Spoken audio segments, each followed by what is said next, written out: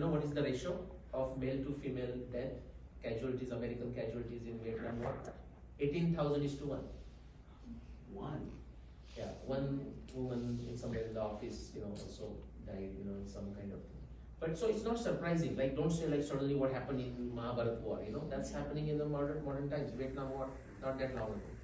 So 18 Aukshani, if you translate that into numbers, exclusive male, the number comes to 4 million or 40 lakhs, the Indian units, right? 4 million men came together in northern India, fought for 18 days. How many of you have played paintball? Paintball? Yeah. No? That's a digression, sorry, forget it, okay? It's a lot of fun, but it can be dangerous. Just forget it. Okay? Alright. So for 4 million people, 4 million men suddenly died in 18 days. That's what happened during the Mahabharata war. Okay? In those 18 days. Now guys, if you want to know the genetics, the kids, I know it's late, but focus on me, okay? Otherwise there will be digression.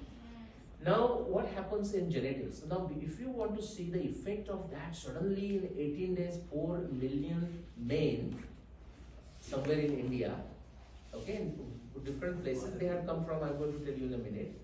They have come from India and around India. Now when I say around India, actually do you know how far back you have to go? How far different direction you have to go? In the west direction you have to go all the way to Turkey, Syria. Surprise, surprise. Iraq, Iran, they all have fought. Uzbekistan, Turkmenistan, that is the Kuru, Uttara Madra. You go in the east direction, Bangladesh, Myanmar, Thailand, then you go down to Sri Lanka, possibly some parts of Africa. Anyway, so that's kind of the area, India and go outside. 4 million people died in 18 days, 4 million men. Now, numbers guys, okay, stay with me. Now we need to, before to find out the effect, 4 million doesn't sound like a big thing. What is the population of Atlanta? More than 4 million right now. So this is what's a big deal. No talking please, okay? So it's like 4 million, no, not a big deal. But for that to understand, we have to go back to how many years ago? 7,000 years ago, 6 millennium BCE. And if you look at the estimates, and everyone has a smartphone afterwards, you can say, is this Nilesh telling right thing? You can go and Google it right now. If you want to do the estimate of the world population in 6 millennium BC, it ranges from 5 to 20 million. The world population. Right. Okay, right or wrong, we don't know. Like to your question, what the best guess, we are going to go with that. But see how nicely it matches. So we think, yeah, that's reasonable. Now, just for simplicity calculation, I'm going to take a 20 million number. Stay with me. So total world population in 6 millennium is 20 million. Let's say out of that, half of it, 10 million, is for the area from which people came and fought in the Mahabharata war. You with me?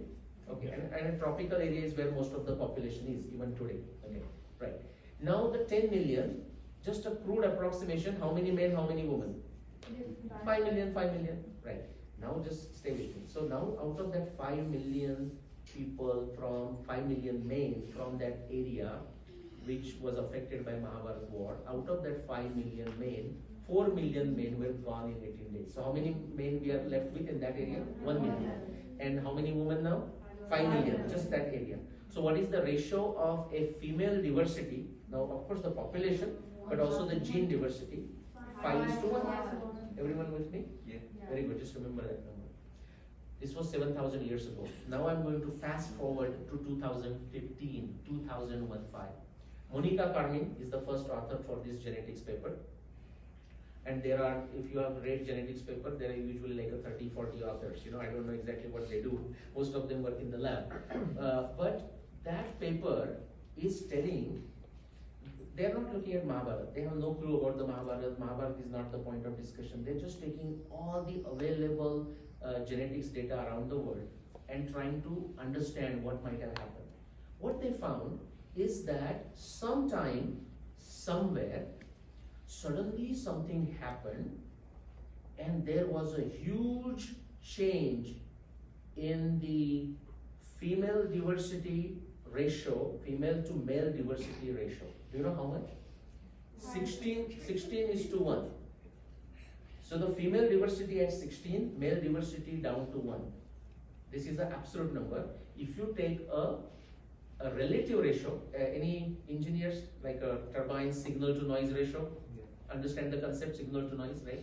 So if you take a signal to noise, if you take absolute 16:1, signal to noise, if you take the average baseline kind of a noise is 3 or 4 and the total number is 16. So if you take signal to noise ratio, it is 16:3, which is what?